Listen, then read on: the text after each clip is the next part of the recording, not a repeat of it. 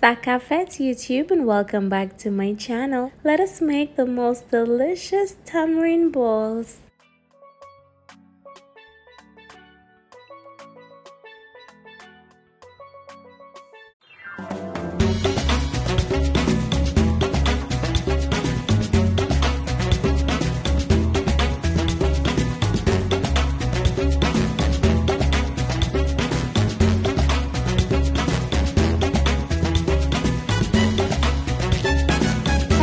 My darlings, it's so nice to be back here in the kitchen. This time we have my godmother showing me how she makes her tamarind balls. I shared a quick little sneak peek over on my Instagram at TERRI-ANN'S kitchen, and a lot of you asked me for a recipe, so I went to the OG herself. Here I'm just watching her peel some tamarind, and yes, my darlings, this is how we prep it, ready for the tamarind balls. So you peel it, remove that outer shell, any threads, any skin, whatever, and then we're gonna start kneading it with some sugar.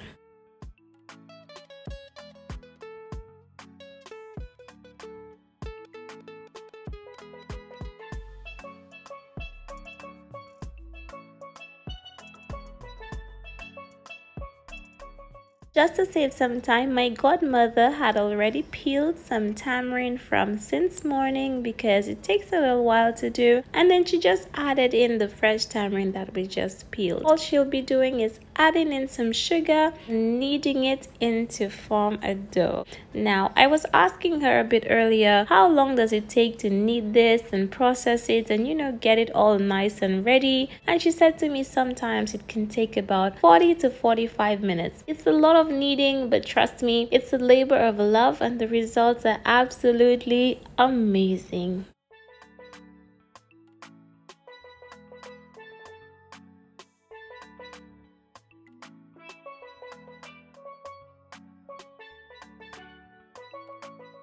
After kneading for about 30 minutes, she gave my husband a taste and he said it was really good. I tried it, but I find that it needed a little bit more sugar, and she went in with some more sugar and a little pinch of salt. I find that the salt really helps to cut back on the sourness of the tamarind, but yes, add sugar because it really takes a lot of sugar, I will admit. It's gonna go ahead and knead it one more time until all the sugar dissolves, and yes, my loves, this is how it's coming along. Really simple. All you need is your fresh tamarind, your sugar, a pinch of salt. Knead it until it becomes light and airy and just so good.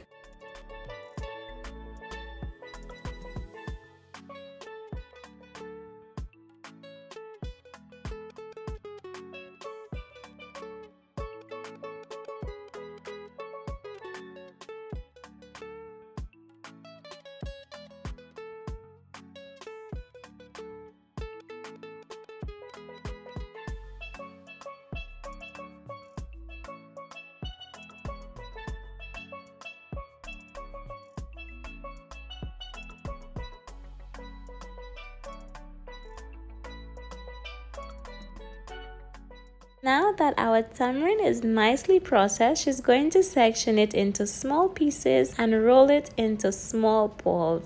These are sort of equal size, and she's been doing this for such a long time that she sort of knows what amount to pinch off. I've never made it before, if I'm being very honest with you, so I was really fascinated with the process as well, and I just really hope you guys are loving it. We're actually filming this underneath her mango tree out, so you can see the sun, you can see all the nice little things going on, and it is absolutely amazing. Let me know if they make this where you're from. Let me know if you've tried this before. The one she's rolled it out to form the dough ball like this, she's gonna go ahead and put it in some more sugar that is going to coat it, and the sugar helps to prevent it from sticking to each other, and this is how tamarind balls are made. I've always wanted to know how they make this, so this tutorial is actually for you guys and also for myself to go back to. But yes, coat it really well in the sugar. It should look something something like this. Let me know if you've tried tamarind balls before.